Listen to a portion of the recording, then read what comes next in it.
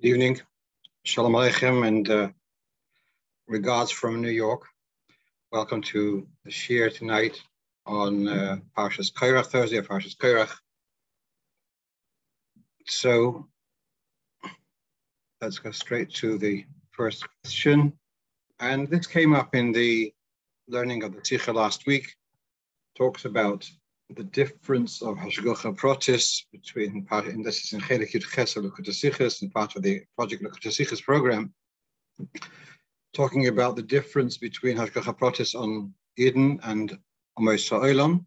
So it came up a lotion which the Rebbe very often would say how a Ben Noach does not have Bechiro Chavshis. And I was intrigued. What does it mean that he doesn't have Bechiro Chavshis? So here we have a quote from the Rebbe's letters, where he writes about the union of Bechiro, of Amos Ha'olam, so then he has references to various places in Chassidus, Likutei Torah, from the Rebbe Rashab, and if you say that a guy doesn't have Bechiro Chavshis, then why should he be rewarded or be punished if they for choices if they don't really have free choice and they can't really be held liable or for what they do? So this is the struggle of how to understand this.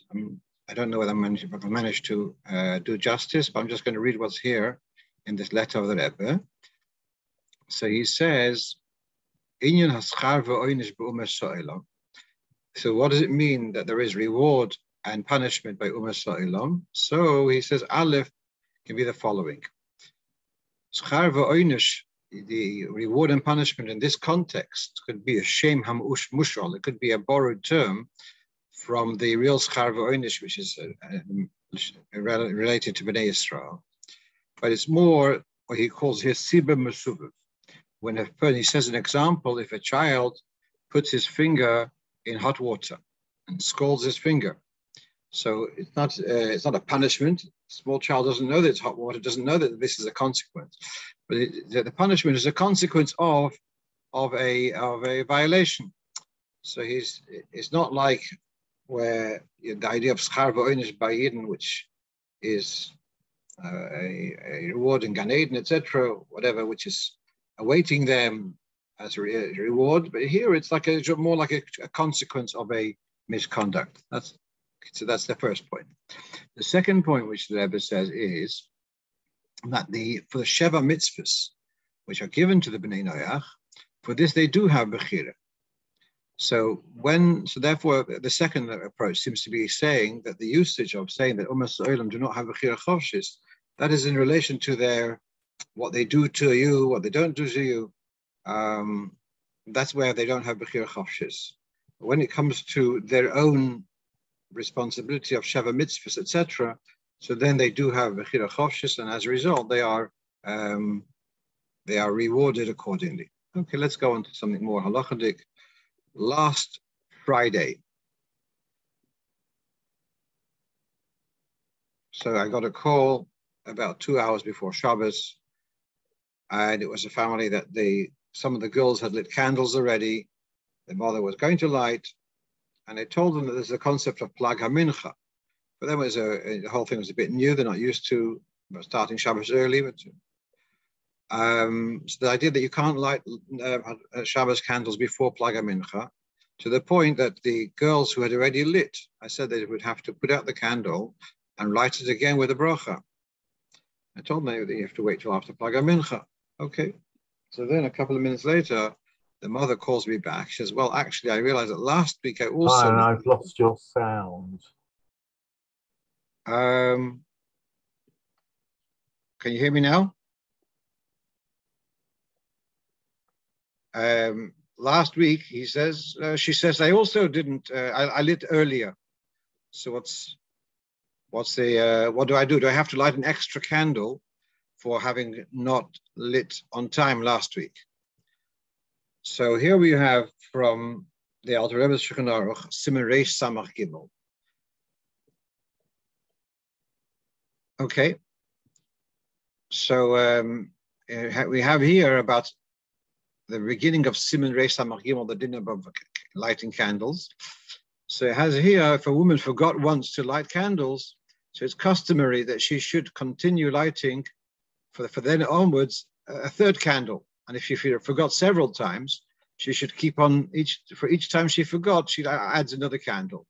And this is a kind of, should we call it a kind of penalty, so that she should be more careful in the future and not forget about lighting candles for Shabbos. Now, about this thing about lighting an extra candle for forgetting, generally we try to take the most lenient view possible on this, because it's an element of embarrassment and there's a reluctance that they should have to start lighting extra candles.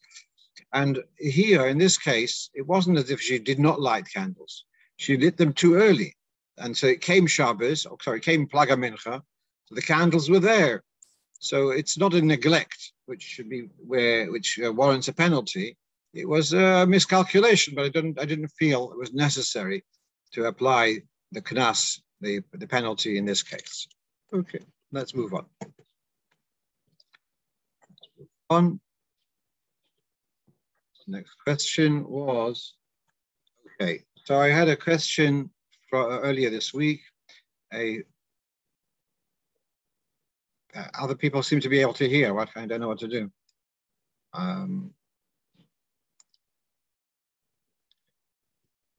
So there's someone traveling from Paris. He's traveling to Nice. He's traveling in the morning, leaving house, whatever, in the morning, and perhaps for a family event. And later at night, he's going to take a plane back. So he's asking, should I say Tefilas haDerech on the way out and on the way back? So to explain the question a little bit more, we have here a question: what is Tefilas haDerech? Is Tefilas haDerech for the journey, a prayer for the journey, or is Tefilas haDerech a prayer on the day that you're going to be traveling? Where does this make a difference? If you're going to have a journey which takes a few days, if it's a bracha for the journey, so you say it once for the journey. If it's a bracha for every day that you're traveling, for the day of traveling, so then it's never several days, you should say one each day. And it's for this reason, there's two opinions in Poskim. It's for this reason that the Alter Rebbe says when you're traveling over several days, you should say Tefilas haDerech the first time with Hashem's name at the end. And after that, you should say Tefilas haDerech every day whilst you are in the journey, even whilst you're staying in a hotel. He says you should continue saying Tefilas haDerech without Hashem's name at the end, just say Baruch Atah Shomei Tefillah. And that is because of these two opinions, whether Tefilas haDerech is for the journey or for the day. And since it's a new day, it's as far as to say Tefilas haDerech again. Now, let's take the same question. Is it for the day or for the journey? What about if you are traveling and coming back on the same day? So it's the same day. As far as the day is concerned, you've had a Tefilas haDerech for the day. If you're doing several journeys in one day, it's all included in the Tefilah for the day. If it's Tefilas haDerech is for the journey, so each journey should be a separate Tefilah. And this is where the Alter Rebbe in our Siddur, we have, if he says, Im daite lach ze miyad, you should say v'sach zireinu l'sholem.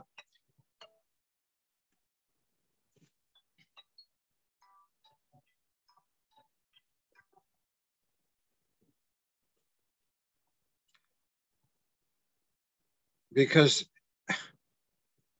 you're going to do a journey back. So if you go according to the Svara, that's for the journey, you should say it again. If you say it's according to the Yom, you've already said for this Yom. In order to solve this problem, the Alter Rebbe says, in the morning Tefillah, when you're going out, you'll say v'sach zireinu l'sholem. And this way it covers, that Tefillah will cover the return journey also. Now, here comes the question though, when the outgoing journey is in the day, and the return journey is at night.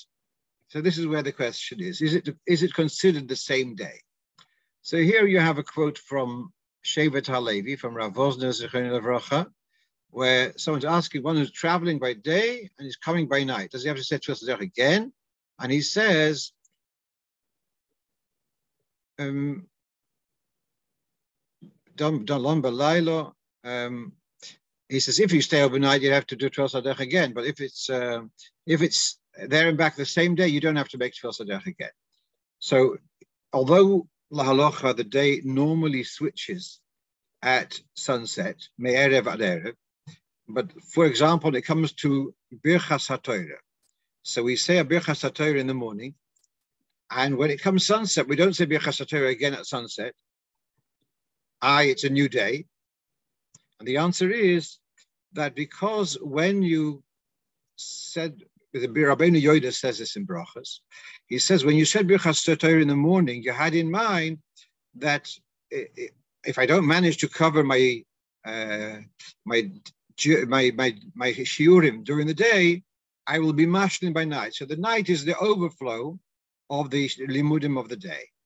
By taking that svara, we'll use the same for the Tefilas haDerech. That it's the night journey is a conscious, how do you say, a continuation of what when you made the tefillah in the morning, you had in mind that the following night also. Whereas if you've gone to sleep, you don't have, then you do have a hesach hadas, it's a new day. So if you go overnight, you'd make another time Tefilas haDerech. But if it's on the same day, it would still be included in the Tefilas haDerech of the morning. Okay. One of our listeners asked me a question. What do you do? What can you do if you have a swarm of ants which have gathered on a windowsill? Are you allowed on Shabbos? Are you allowed to brush them away? Are you allowed to blow them away? So there's an Lashon in the Gemara, one who kills a louse is as if he killed a camel. A louse is alive and a camel is alive. And there's no difference in the malacha of killing a louse as to killing a camel. So you're not allowed to kill even a small animal, small creature.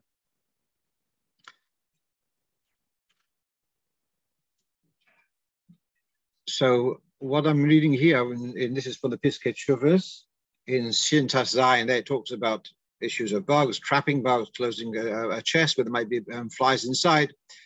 Meanwhile, he says here, on Shabbos, when you're washing the dishes and washing the table, the countertop, if there are ants or other pests which are there, you can blow them away, or with your mouth, or you can move them lightly with whether it's a stick or with a brush, but not to sprinkle water in a way that most likely they will die because of it. They also talk about what happens if you see in the toilet bowl, if you see some flies, would you be allowed to flush, which would then possibly be killing the flies. But let's keep to our question here. So he's saying that you cannot use a more forceful way of brushing away these ants. He does say you can blow them, which I find actually interesting. I didn't have a chance to go through this further.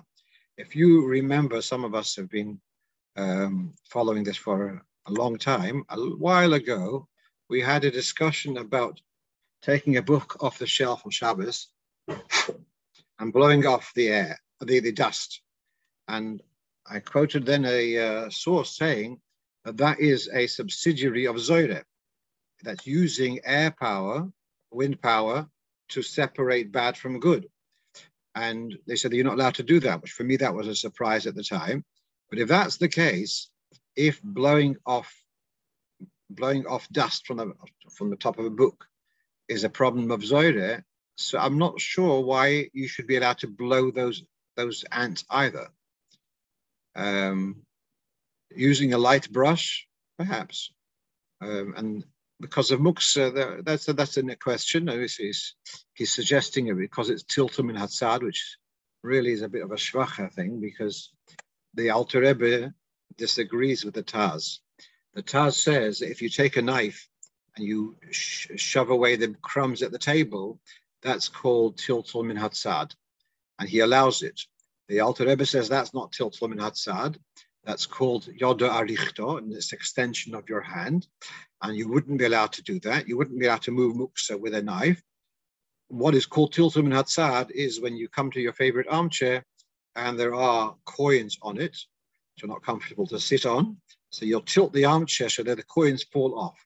That, says the Alter Rebbe, that's called tiltul min hatzad. But to use a tool to move things, so he sees that as a yoda arichto. So I don't see using a stick as being a solution of tiltul min hatzad for muksa. So really, I'm a little bit stuck. I've been saying blowing, I'm worried about zoyre. Using a stick, I'm worried about muksa. So I'm not really sure what the solution is. Let's go back to the previous question. Someone is raising the point that surely if the lady lit before the Plag, then the candles are still burning after the Plag, and therefore you're saying, therefore the mitzvah was done. You're saying that perhaps there was a bracha levatala, but the mitzvah, but she would have done the mitzvah. Yeah, I'm inclined to agree with you that it's even more. The contemporary poskim say, she didn't light candles, but the electric light was on. They say, no, that's not good enough, because there, the electric light wasn't done the same mitzvah at all. But here, in this case, she lit before the Plag. She did do the act L'Shem mitzvah. It wasn't valid, but it wasn't dark either, and they were there on time. So yes, I would go along with that. So probably we've said that she doesn't need to have a penalty of lighting another candle. For future weeks. Let's go on to the next question. This is a very a hot contemporary question. So this question was from somewhere in the United States, Long Island somewhere, and this is a Jewish fellow says that he works in a school, yeshiva, whatever it may be, and there's another person working in this school. I understood the other person was Jewish, and this person has gone through a procedure, and from now on wants to be referred to in the feminine form rather than the masculine form. And so now the person is asking, am I allowed to cooperate with that request, or should I not cooperate? So I don't know exactly the details of what this person did, and halacha, this procedure does not change the person's status. The person is still feminine or masculine the way they were created. Whatever they've done to themselves, you can say they mutilated themselves, but it doesn't change their status. Very interesting that I'm sure those who followed the news recently about the sports, there's been a whole thing about that men who have gone through a procedure are disqualified from women's sports, and so the Metzius is it doesn't change the person. All right, now let's look at the halacha. We have a pasuk in Torah, "Yilbash geva simlas isho." A man shouldn't don a woman's garment. Says Rashi, I'm sure it's from the Bechiro, from the Tefilas, Leilech leishev ben Anash. What's the issue of a man dressing up in a woman's clothing? To enable him to mingle amongst the women. So this procedure, or this trans procedure, whatever it is exactly, is, I think, it's a violation, it's a clear violation of lo yilbash in the most radical way, I think. Now, if a person has done an Avera, so then we have a Mishnah. I came across this Mishnah. I'll say there I'm learning Mishnayos and Shvius.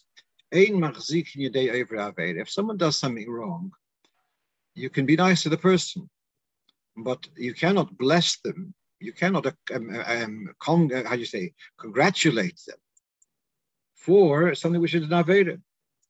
And therefore, to acknowledge that something has happened here and their status has changed, I think is inappropriate. It's machazik yedei over Avera.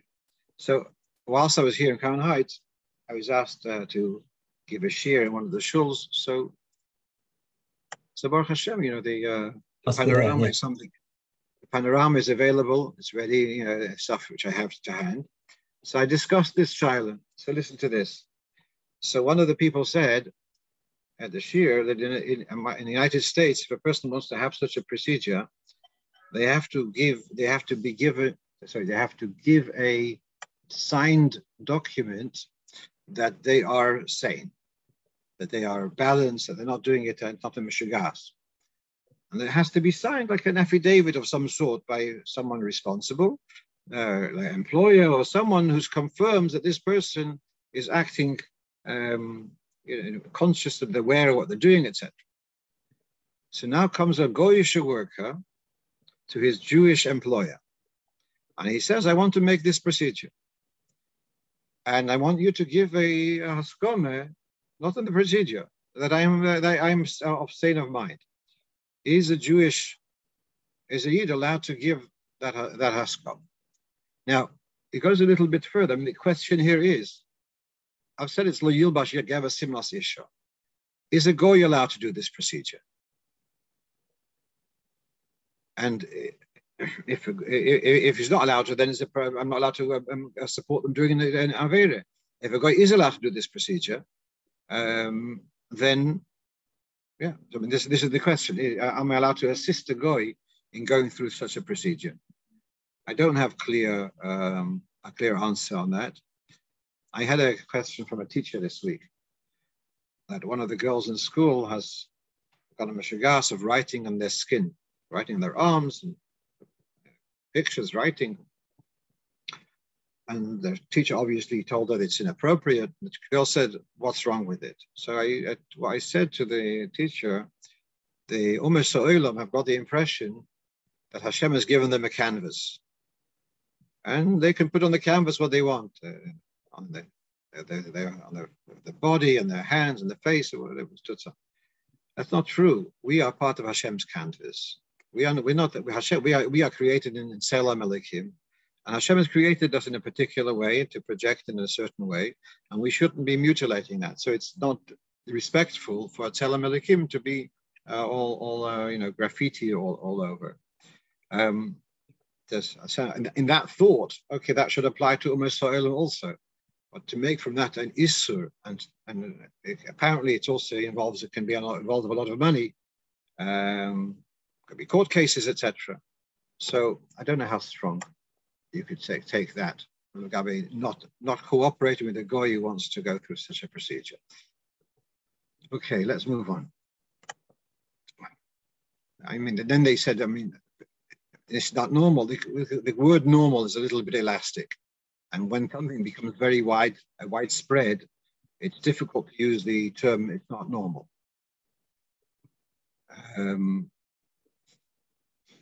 There's a famous word about someone came to, I think it was a Tanzarov, he says, my son has gone Meshuggah. He's a Frestchazer, and a Tanz Meshiksas. So the Rebbe said to him, this Rebbe, we don't remember who it was. No. If he would eat shiksas and dance with chazerim, is a meshuggah. If he's eating chazer and dancing with shiksas, it's a bal taiva. Okay, let's move on. A question came through this week about a family, Zayda, Baba, grandchildren, and they want to do something spectacular. They're renting a yacht for a week, from Tuesday till Sunday, and it's just the family. It's not a cruise on a bigger group. It's just the family, and the crew of the yacht are professionals who Goyish professionals. So asking whether they would be allowed to, what should they do about Shabbos? So be'emes, it's a fairly straightforward halacha in Siman Reish Memches, where it says you're allowed to travel with a ship on Erev Shabbos if it's for a Dvar Mitzvah, and you should agree with the sailor, the captain, that is going to halt for Shabbos. And if the captain decides to push on, it's not your problem. Dvar Harshus, you shouldn't travel out of Shabbos. Rather, you should travel at least 3 days before Shabbos. So there's this difference between Dvar Mitzvah and Dvar Harshus has been addressed here because they're traveling on Tuesday. So that's not a problem. And the guidance should be that they should say to the captain, to the whoever it is, that as far as we're concerned, we have no interest to travel further on Shabbos. If you wanted to stop wherever we are, and that would be fine. But and if the captain decides to keep on traveling, that's for themselves, not for you. Now, this famously, the Rebbe was very involved in the saga of Israeli ships traveling on Shabbos. It was in the 50s. There was an Israeli company called Sim, which is one of the words in Hebrew for a boat or ferry, whatever. And they would travel from Israel to the United States, and they were many Jewish passengers. And the Rebbe saw this as a major chilul Hashem, that a Jewish boat, is traveling, Jewish-owned boat is traveling on Shabbos. And the Rebbe here shows his understanding, his knowledge of how boats work. He says, don't just talk about the travel. Talk about the logbook, talk about the water purifying system, talk about, he goes through various mechanics which are involved in running a boat. And some of them are not pikuach nefesh. Keeping a logbook is not pikuach nefesh, but it's a legal requirement. And so he's saying there's lots of things which are going on which are forbidden to be done on Shabbos. But there, the difference being that there you're talking about a Jewish operated, the captain and the crew are Yidden. That's why the Rebbe took such exception to it. Here we're talking about it's operated by Goyim, and you've taken contract, and if they do their own thing to keep on traveling, that seems to be quite okay. And the fact that they're going to do the logbook and the various other systems, well, they also want to drink water, so they want to have a water purifying system in operation. That's for themselves rather than doing it for you. So let's move on. So here came up a question about a Sefer Torah, which felt it was too heavy for most of the people in the shul to lift, and someone had decided that they're going to trim off some of the parchment. The Sefer Torah there's a requirement, there should be a margin on top, the size of 3 etzbois. The margin at the bottom should be 4 etzbois. So I don't know the details, whether they left that margin or they cut into that margin. It's obviously they didn't ask, doesn't look like they asked shiur by anyone very competent. But are you allowed to do this? Are you allowed to trim off the margins? Now, if you remember last week, we had the story of a piece of silver pendant, which has Hashem's name on the pendant, and we said that not only is the Shem sacred, but also the rest of the pendant is also sacred because it's like the margins of a Sefer Kodesh. And so here too, even if the excess margin, in other words, you've got beyond the 3 etzbois and the 4 etzbois, you've got more of that because that's part of the unit of the Sefer Torah. Then that also has been kind of absorbed in the kedusha of the Sefer Torah, and to start cutting it off is something which should not be done unless, if not, it's going to be put in shames. If it's so extraordinarily heavy that really it's not possible to pick up, then okay, then nothing. Then that Sefer Torah in its current form is useless, and it would be justified to start trimming it. But if in the more likely scenario, that yes, it is heavy and most people cannot lift it, but there are a few young strapping fellows who can. So then that would not be grounds to start trimming off the parchment of the Sefer Torah. This is what you have the psak of Rav Wosner. Again, this is for Shevet HaLevi, where he was asked this question, and I'm just reading his text about trimming off. I'm quite hesitant about this. Even it's a very heavy Sefer Torah, but they are the Baalei Koyach who are able to lift it. even though because of its heaviness, it's not going to be used on such a regular basis. But that's not a reason to actually, that it's going to have to be put into Geniza, into Shemus, unless it's extremely, extremely heavy, which is very unusual. And therefore, no, he doesn't allow you to trim off the margins. If the margins were trimmed off, does that disqualify the Sefer Torah? Unfortunately, I don't have the answer to that. There are many inyonim, that's in other words, I've said there has to be a margin of 3 atzbos at the top and 4 at the bottom. I would imagine that those are lechatchila guidelines. The Rambam says a lot of these things, or most of these things, are all in yon lechatchila, but if they weren't followed through, that would not passel the Sefer Torah. I don't think the lack of margins would be a reason to disqualify Sefer Torah. I'm saying that as speculation. Right. Here I just want to share with you an interesting application. The Torah says that if you lent an animal, let's say I own an ox, and someone comes to borrow the ox. My name is Reuven. Shimon borrows the ox, goes out to the field, and there is an accident, and the ox gets damaged. So he's liable. He's liable for accidents. What happens if I'm not only generous with the ox, I'm also generous with my time? And I went out to help him to start plowing. And then afterwards he continues plowing, and there was an accident later. So here is a halacha, it's that the borrower does not have to pay for the damage. But all of imoy lo yashalem. That's a pasuk in Chumash and Parshas Mishpatim. But all of imoy lo yashalem. So when you loaned your property and you loaned yourself in the same setting, I'm not going to go all the details. It's a lot of more about Mitzvah, a lot of halachas. But if you loaned yourself along with the loan of your article, that is reason for the borrower not to be liable for an accident.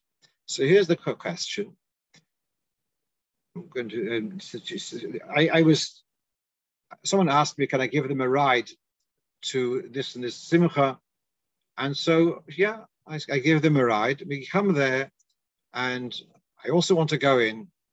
And so he offers to park the car. So he goes and parks the car. Meanwhile, there's a truck, a lorry, which backs up and smashes the headlight.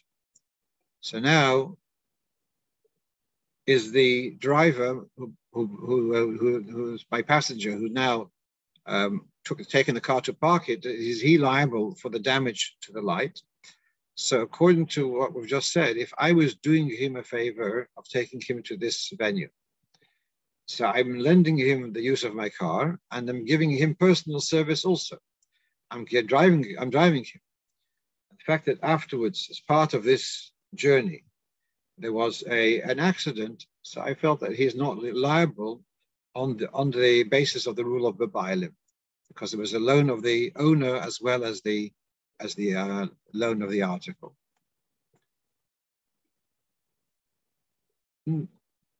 Just a couple of days ago, and a new question, a couple of days ago, I got an email following on from our discussions some time back about Parshas Bechiro. It's about 5-6 weeks ago, and someone had asked, what do we do if the Baal Korach, on the peak of the Tochacha, if the Baal Korach is a Levi or a Kohen? Because normally the Baal Korach takes that aliyah, but because we don't want to call up someone to be honored to be the Tochacha, so we don't like to personalize it. So normally the Baal Korach just takes that aliyah without being called up. But what happens if the Baal Korach is a Levi or a Kohen? So he takes Rishon Hasheni, and in Bechiro the Tochacha is Shlishi. In Parshas Kisovei the Tochacha is Shishi. So Mr. Bura says, in this case, let the Kohen or the Levi take their aliyah on all the way till the end of Shlishi. The So Balkoira will take it, will go till the end of Shlishi, and now whatever were left, instead of dividing into 5, you'll divide it, instead of dividing into 4, you divide into 5. You'll accommodate the 7 aliyahs later on by dividing one of those aliyahs into 2, or into 3, whatever it may be, however you'll work it out. What do you do about Parshas Kisah, right? There, the Halachic is Shishi. So there the Mishnah says, get your 7 aliyahs until Shishi, and then from Shishi till the end of the Sedra will be Achron, and the Kohen Levi can have Achron. At the time I had said that won't work for Chabad because we don't do Hesofas, don't do more than the 7 aliyahs, plus the Maftu. So someone wrote to me, he says that the reason for that is only because in the times of the Gemara and the Mishnah, which says you can have Hesofas, that in those times the Balkoira, the person would read their own aliyah. Now, because of the Balkoira reading, therefore it's we don't do Hesofas. But here, he is reading the actual extra aliyah, so why should there be a hesitation? Why couldn't we have an Achron since the Balkoira himself is late? So actually, the source, and why I'm discussing it now, it's relevant for this coming Shabbos, where Gimel Tammuz, every Chosid of the Rebbe will want to have an aliyah that covers Gimel Tammuz, and there's not enough in one Kriyas HaTorah. So we look at the letter which the Rebbe wrote, leading up to Yud Shvat, Tov Shin Yud Aleph, the first Yortzeit of the Frierdiker Rebbe, and he says the Shabbos before the Yortzeit, each person should be mishtadel, should try to have an aliyah. If there's not enough aliyahs for the Chassidim to have each an aliyah, they should read the Torah in separate rooms, but not to be moisir al mispar hakruim, not to have a shofts. And in the footnote, there's a reference to the Tzemach Tzedek in Siman Lamed Hey Nerachaim in Shuvas, where he discusses this at length. And I just want to explain a little bit. The question here is, I know we've discussed this before, but I'm sure it's worth refreshing. What is the meaning of, what is the pshat? You've said in the morning, you said Birchas HaTorah, and now at whatever the time is, 8 o'clock or 10 o'clock, you're now in shul, and they call you up to the Torah, and you're saying Birchas HaTorah again. Why are you making a Birchas HaTorah? You've said Birchas HaTorah. The answer is because I'm learning now, but it's a different story. It's a bigger thing. I'm reading Torah in public, in a congregational setting. Wonderful. That's all very well if you are yourself a learning. You are learning now in a more privileged setting, so you make a special bracha. What if the Balkoira is learning? What are you making a bracha? Why are you making a bracha if he's learning? So the Rosh says that indeed, that when you have an Aliyah Torah, you should be saying the words together with the Balkoira quietly. That doesn't really answer the question. Because the fact that you are murmuring, an undertone, along with the Balkoira, you are not doing anything. You're just standing there. It's the Balkoira who's doing he's doing the public broadcast. You are just standing there. And indeed, the Masas Binyamin, who was a contemporary of the Ramah, I believe, in his Sefer, he learns differently to the Rosh. And he learns that nowadays, in the olden times, each person would have an aliyah and they would read their own piece. Nowadays, what's happening? It's as if you have a community that's only one literate person. All the 9 out of 10 are illiterate. There's only one literate person. And it says in Shulchan Aruch, if that's the case, this literate person should have 7 aliyahs. He'll make a bracha, tchila v'soif, sit down, ya'amoid, again, he'll summon again, bracha before, lane, after bracha, sit down, and so on. He's going to have 7 aliyahs, one after the other. What's happening now is, because most of us are not seasoned Baalei Kriya, so we've got a Balkoira, and he is having 7 aliyahs.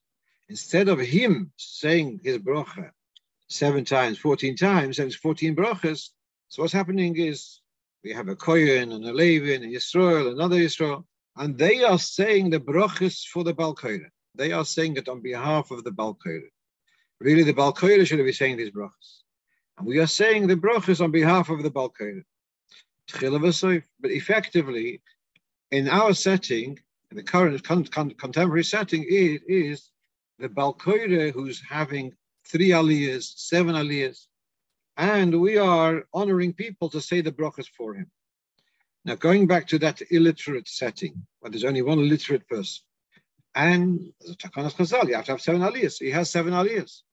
How about he's getting near the end? He says, this is going so gishmak. I'm going to want to give myself a hisof. I want to have an 8th aliyah. I want to have a 9th aliyah. Of course, that wouldn't be legitimate because it's all a kind of stretching to accommodate. He should be able to, that we should be able to have the 7 aliyahs, but don't do hisofos in that. And so, coming back, is there any difference whether the Balkoire will be, whether the Achrin is someone else laning or you yourself laning? It doesn't matter. The word is, by the time you've gotten to Achrin, you already have 7 aliyahs Reb Balkoire. And therefore, it's not according to the Master's Binyamin, you shouldn't be giving yourself an 8th aliyah. And therefore, what is the solution? Coming back, so again, just to retrace. In Shishi, and the Balkoire is a Lekoin or a Levi. So the Mishnah Berurah says we should give that as Achron to the Balkoire. And I'm saying that wouldn't work for Chabad because we don't do Hisofis. And even though he's going to be the Balkoire himself for that Achron, instead, you just have, let's say, the Gabe or someone will have that aliyah without being called up. Same idea as the Balkoire, but someone else will have that aliyah without being called up. Let's move on. No, we've been discussing last week or 2 weeks ago about the cholent with the barley. I want to confirm. After last week's shiur, I was told with authority that the cholent in 770 does not contain barley. That barley was not part of the recipe. And therefore, what was the reason that later Rav Malo asking that it's zoynus was because of the kishka, but not like a neat balabatishka kishka sitting on the top of the cholent and then cut up at serving time. No, it would have already been duly broken up into pieces, and therefore in every ladle, as you pick up a ladle of cholent, they would also have a chunk of kishka there too, which is mezonus, and that would therefore dominate that the mixture is mezonus. Meanwhile, came up a question: what about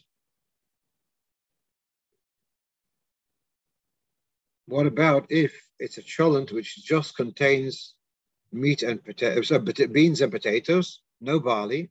It does contain meat. Does the meat require a separate bracha? Now, this is again a milsa de shchicha. It's a common thing.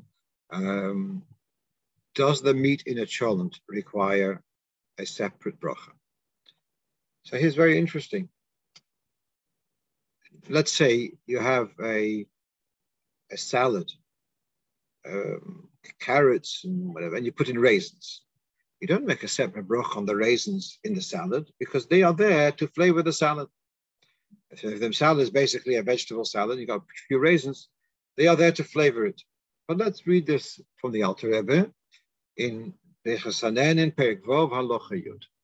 And he's talking here about foods, vegetables, let's say, which have been cooked. And he says if they were,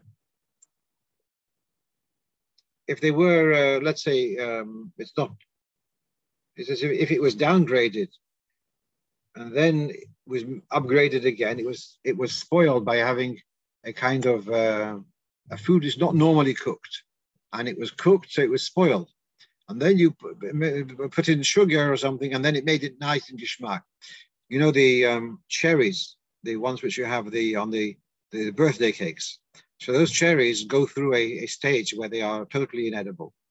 And then they kind of do a tchias hamesim, and they become geschmacka cherries. So the shaila is, what bracha do you make? Yeah? I remember there Blazer Tatel by Mawel Shalom was saying that it goes to a stage, it's like a piece of paper, like a piece of cardboard. So there we have the halocha, that you have a food which was spoiled by cooking, and then it was revived with honey, so the bracha is revived also. So now let's read the next piece, which is relevant to our discussion. If you took apples or whatever and you cooked them, fried them in honey or with meat, or at least they weren't worse than when they were fresh. So if you took peaches, apricots, and you cooked them with chicken, so the apricots remain, and the apricots got also geschmack. So then the bracha remains for eight. But then he adds in the brackets, this is where it threw me. Or let's take this example of apricots and chicken cooked together. But there are pieces of chicken. So that is not tofu. But so now I'm very puzzled. Why should meat in such a dish of cooked vegetables, why should that meat be more more of a independence or of a presence, whatever, more so than the raisins in a vegetable salad? What's really the difference? So actually, what you have underneath here is the notes of Rov of Anash, where he published the Anen in lots of notes. And his first suggestion is that the meat here was cooked to be eaten separately. Again, it wasn't cooked that the meat should be eaten together. It was cooked with the fruit, but then the meat would be then put away to be eaten separately. Then sometimes people put the meat in a cholent, a large chunk of meat, and then they take the meat away and put it separately and serve it separately. If that's the case, and then bossor is not toffel to the parents. But if he cooked it in order to eat it together, then it should be included with the bracha of the vegetables. That's his first approach. Oyef shaloimar, that perhaps meat is different to the case of the raisins in the salad, because the meat is choshev in relation to parents, and he gives a reference to parents Zayin Halocho to save you time. There it's talking about a soup. As you may know, that sometimes a vegetable soup is made of pri hadama. If you cooked vegetables and together with a soup, with liquid, and you even have this, if you have that soup, even without any vegetables, that soup is hadama. What happens if you had vegetables and meat? There, the soup becomes a shahar, because in this liquid called soup, you've got two components. You've got meat and vegetables, so the meat becomes the more dominant one, and the soup becomes a shahakal. But that's a different story. With all due respect to Rabbi Alashvili, there it's a question: is the soup hashakal or hadam? Here we have a different story. We've got a cholent, which is no question that is hadam. What do we do about the meat, chunks of meat in it? Does it have a separate bracha, or is it included in the hadam? So the fact that meat overrides the vegetable taste in a soup is not a proof that the meat should become a standalone element in the cholent to require separate bracha. So he's struggling with this.